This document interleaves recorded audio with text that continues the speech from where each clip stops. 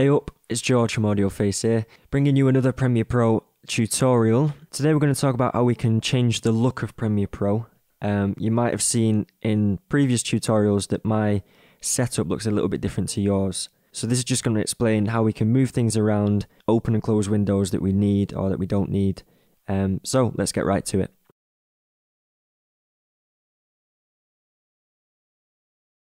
So we're going to start with a new project, and here we go.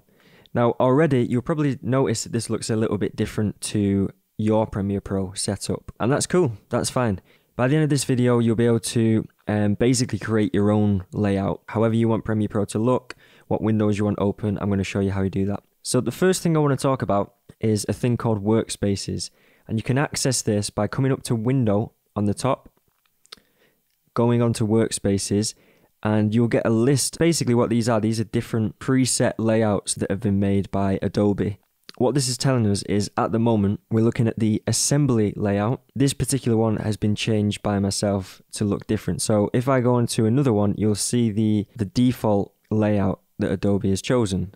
For example, the coloring one, so the color workspace, this has a complete different layout. So we got the color one, and what you notice is on the previous assembly workspace, I've actually turned this bar off at the top just to give me a little bit more room. But on these other ones, and probably the ones that you've got open up now, the workspace that you've got open now, you might have this bar at the top. So you can easily just flick between the different workspaces and the different layouts. So that's quite a nice feature. Okay, so I've just imported, this is a video of me videoing actually.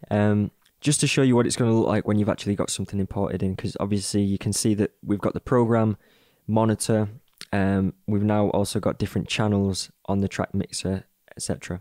Okay, so we know workspaces are different layouts for Premiere Pro. So the different windows that you're seeing on the screen that are open, so we've got this one on the left, the one on the bottom, these are all called panels in Premiere Pro.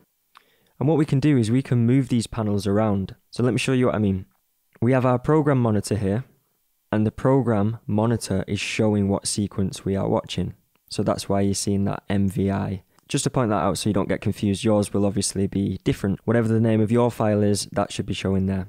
So here's the program monitor. If we wanted to move the position of this panel, or as I like to call them, windows, we don't actually drag the window itself. What we want to do is come up to the name of that panel, and you'll see we've got names all over the screen here. So we've got the right hand side, here's the name of that panel.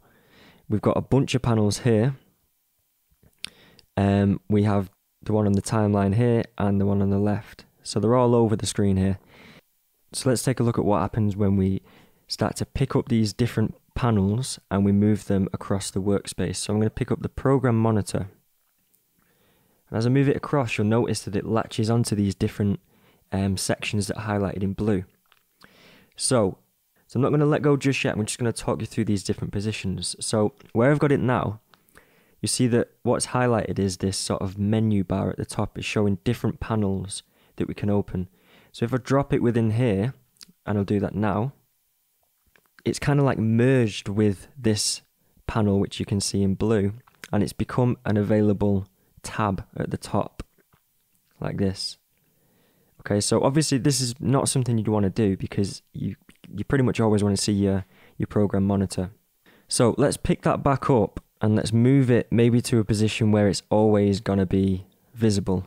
So that would be maybe to the right hand side of this panel, like that. Okay, and I think that's where we had it before. I'm not sure, but just for example, let's move it to the very right hand side. Okay, so you can see how this works. Let's just put it back into a position where we can see it like that. So you kind of just have to get used to where it's going to drop, okay? But once you know where to move it, if you accidentally drop it here, for example, that's actually quite a good spot for it. But if you didn't want to do that, you now know how to move it back to where you want. And even if it's just a little bit of trial and error where you drop it, that's absolutely fine because you get used to these different positions. Like here, this looks like pretty scary because it looks like we've lost a lot of the panels, but they're still there when we click on them. It's just obviously this big panel here where we've moved the program monitor, it's sort of like blocking this one, okay? So all we need to do is just move it back like that, okay? So obviously I've messed around quite a lot with this here. That is something that you might end up doing. So here's a really, really useful thing that you're going to want to know. If, let's say, you've messed this up so much that you can't really work with it anymore, like this is pretty bad. We can hardly see the timeline. Everything's just a little bit bad on here. So we can right click the workspace that is open, and that will be highlighted in blue. And we'll click reset to save layout. And there, as if by magic, it's gone to its default layout. So again, that's a lifesaver really. Okay, cool. So we know how to move them about. What if we wanted to add something that's not on the screen already? This is where we want to go into our window menu. Let's say, for example, I wanted to bring up some graphics here. So I'm going to go down to Essential Graphics, and you notice that it's not got a tick on it. Okay, the ticks are showing all the panels, or these little windows here, showing all the ones that are open. So we can see, for example, Essential Sound is there. The Program Monitor, you see, Program Monitor, that's ticked. We've got the Audio Clip Mixer. So to bring something new into the equation, we just need to press on something that isn't ticked. So let's bring up this graphics one. We'll click that. And you see that it's opened up. So just by default, it's opened up onto the right hand side here. But like I showed you before, if you wanted that in a different place, like the left hand side, you can move that all the way over and just drop it in. Okay, so if you want to remove something from the screen, it's not as easy as going onto your window menu and then clicking it again. Okay, that only really works for when you want to add something to your screen that isn't already there. Now when it is there, what we need to do is go over to the panel as though we're going to move it. But instead of actually clicking and dragging it, we want to right click on it, and then you're going to have another menu here. So what we can do is we can close the panel, and that's just going to remove it. Okay, again, if you do this by accident, we already know how to fix that. We come up to Window, we find the thing we closed, and then we click on it. So just before I show you this last thing, if you like what you see and you're finding this really helpful, please let us know in the comment section, and don't forget to subscribe and hit that bell to be notified for future tutorials that will be coming out. The last thing I just want to mention is that if you were, for example, working with a second monitor, so you've got another monitor plugged into your computer, the most common use for that really would be to have some sort of program monitor on that screen. So there's two ways you can do that. The first one, and you can do this with absolutely anything, any of these panes, you can do this technique. If we drag it out so far, you'll notice that it becomes its own window. Okay, so when we let go, this is actually opened up separately to the Premiere Pro window that we've got at the back there. So this is great. If you've got a second monitor and you wanted to drag that over, then you could do that. And like I say, you can do this with anything. If you wanted an audio mixer on a certain screen, then obviously you could just pop that out and drag it along.